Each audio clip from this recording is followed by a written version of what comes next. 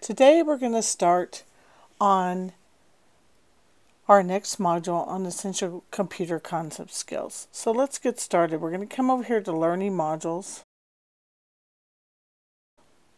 And you'll see that modules 3 and 4 have been moved up in our learning modules queue.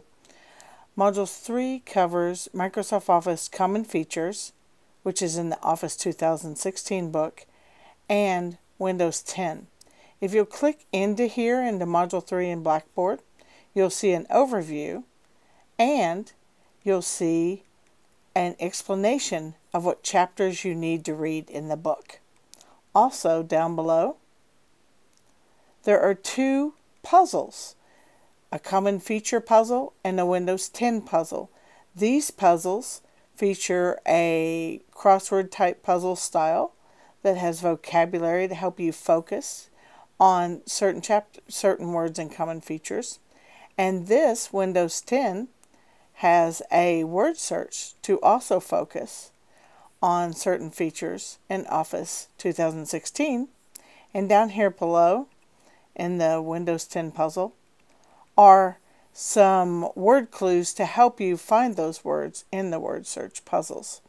So that's a good place to start. You can download these puzzles to your phone or computer, complete them, upload them. You upload to Blackboard by clicking the title of the assignment. Then after having saved that assignment to your desktop, you come to that title and you browse your computer to find that title on your desktop. You double click it and it will show a line right down here underneath add comments. It'll have like an attached file right here. Because I'm an instructor, it will just show an error if I do it. But then you click submit and there should be a yellow exclamation mark inside your My Grades. Now I'm going to take you out to the course textbook. There are two textbooks this semester, but we only use one of the two textbooks in the beginning. I go to course content and I jump on outside of Blackboard into my lab. And then we end up being right here in our course content in My Labs. And you'll see our Essential Computer Concept Skills test is right here. You have 2 attempts. But your e-text that you want to focus on, if you'll click those, the top is Technology in Action. You need to focus on chapters 2, 3, and 9. You click here.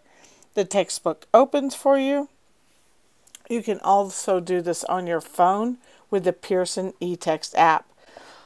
You have to remember your username and password to be able to log into that app. So here's the Technology in Action textbook. I can come over here to the pull-down menu. I want to concentrate on Chapter 2, looking at computer parts.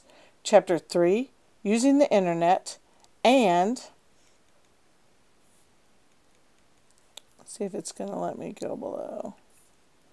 And Chapter 9, Security, which is down below. There we go. Now it's going to let me go down there. Chapter 9, Securing Your System and Protecting Digital Data Devices. Now, that's one of the textbooks.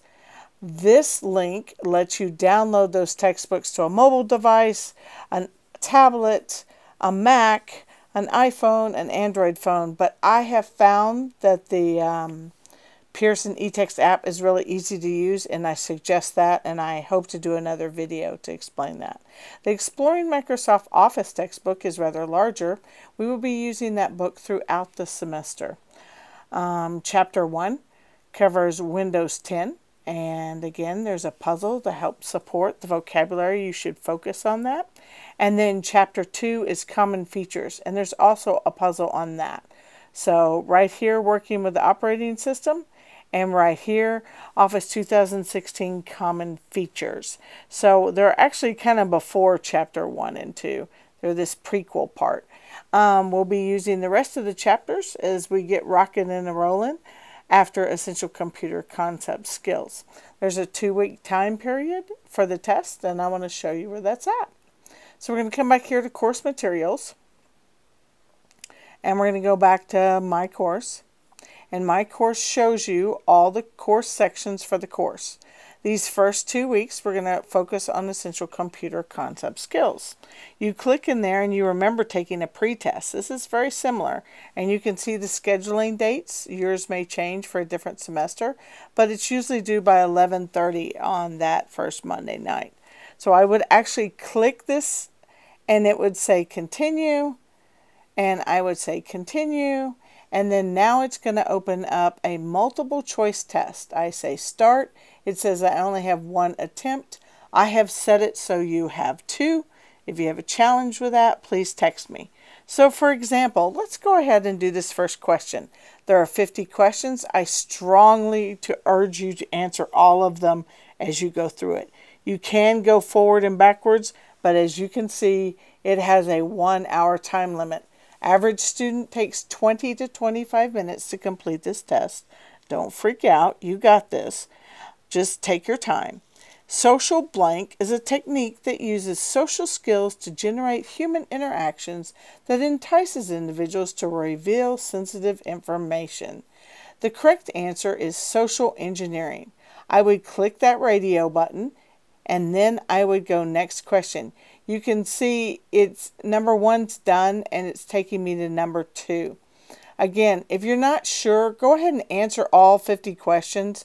Write maybe on a post-it note or on your phone which questions you'd like to review. And then at the end, do not hit finish submit for grading till you're sure you've answered all 50 questions. But again, you can jump around and come back to question number 23 if, for example, you did not weren't sure about the answer. But make sure you answer all 50 questions. When you're done, click finish submit for grading, and it will provide you with a grading score. I am not going to finish this test right now. I'm going to leave. Once you leave, you've used up one of your options, okay? And it'll show you. There's my score. I got 2% correct. I spent 2 minutes on this concept, and I used 1 attempt. So it is saying I did not pass. So that will be hand-fed for you back into Blackboard, into My Grades. I hope this has helped you get started with modules 3 and 4 in our unit for essential computer concept skills.